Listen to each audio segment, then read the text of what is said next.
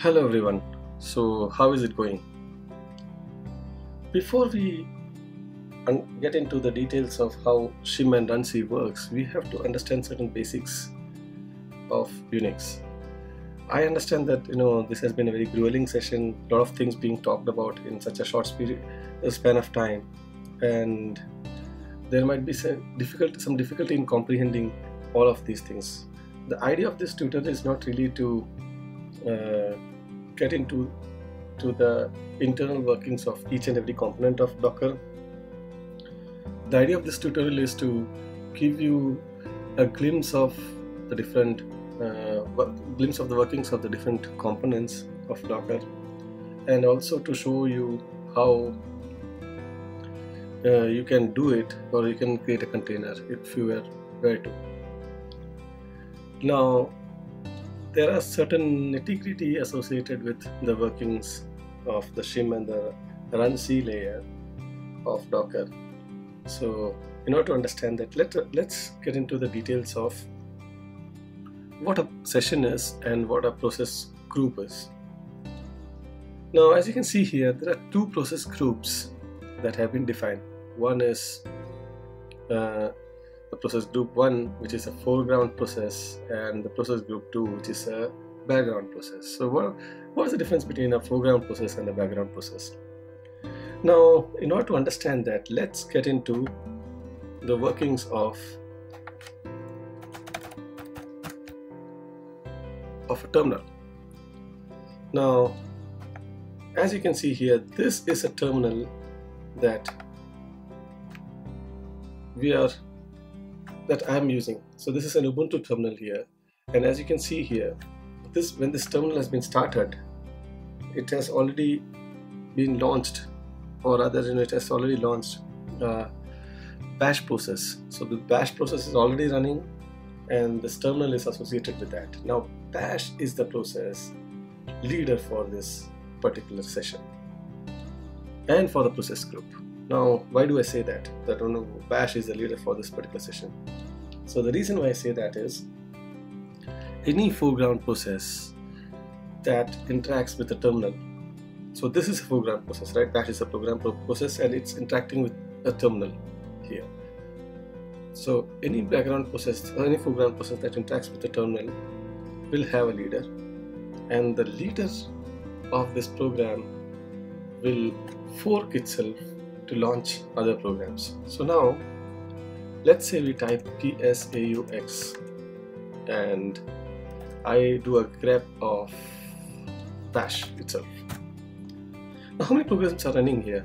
We have 4 different programs running here. There's a bash program which is running in the foreground, and it's connected to the sudo terminal, which is this terminal that you're seeing on my screen right now, and that's connected to the ps program. So what bash does is it forks itself and overlays that copy. So what fork does is it creates a parent and a child, right? If the actual process will continue to be the parent, and the new process that it creates will be called the child, and you overlay ps process on the child.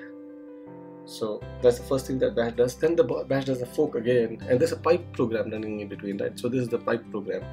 So it overlays pipe in the second program, and it forks itself again, and it overlays grep in the third program. Now, pipe is a program which basically facilitates 2 processes to communicate with each other. So the one of the end of the pipe program, or standard input of the pipe program, will be linked to the standard output of the PS program, and the standard output of the pipe program will be linked to the standard input of the grep program. So this is how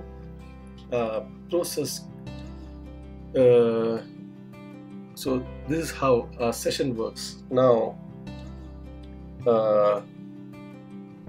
what I do is let's say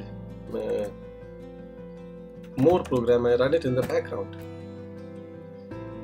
Oh, sorry, so that's not possible.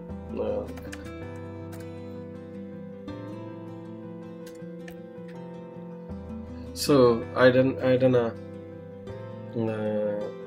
sorry about the mode thing, because it expects some input file to be given. So running ls as the background program. Now this ls program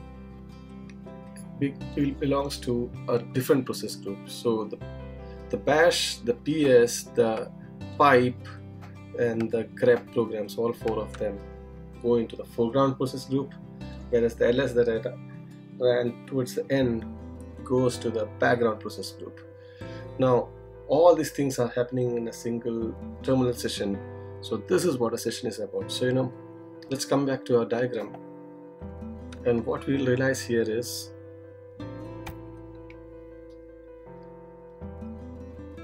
the controlling terminal will be associated with the foreground process group, as I explained through the terminal just a while back. And there can be multiple background process groups.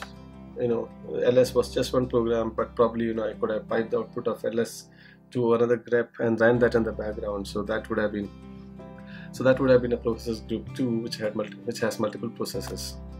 Now the catch here is it is not necessary that the controlling terminal is created by the foreground a process belonging to the foreground. It is very well alright if a process group which is in the background and there's a process running within that, and that creates the controlling terminal, and then eventually it relinquishes the control to another process in the foreground, which becomes the leader. So there's a background process. There's a background process group which has a process called process 8, and that process 8 starts off the controlling terminal like this, and once it opens the terminal, it can get into the background. So how does it get into the background? This process group one can so it can create a new process. So process 8 will create a new process called process 3, and process 3 will create a new session. So that session will take over the control of the terminal, and that's it. You can have a single session where of course in this particular example it created a separate session altogether, but it's not, you can always place a process group or a process into a particular session, right? So this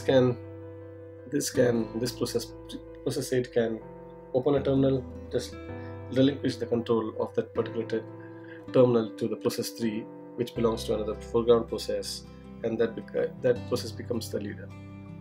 So the catch here is every process belongs to a process group. A session has a set of process groups. A session is connected to a single terminal, and only processes in the foreground process group can communicate with the controlling terminal. So these are the 4 things that one has to understand before trying to understand how Shim and Runc actually works. So once this part is clear, let's get into something called the terminal. Thank you for listening.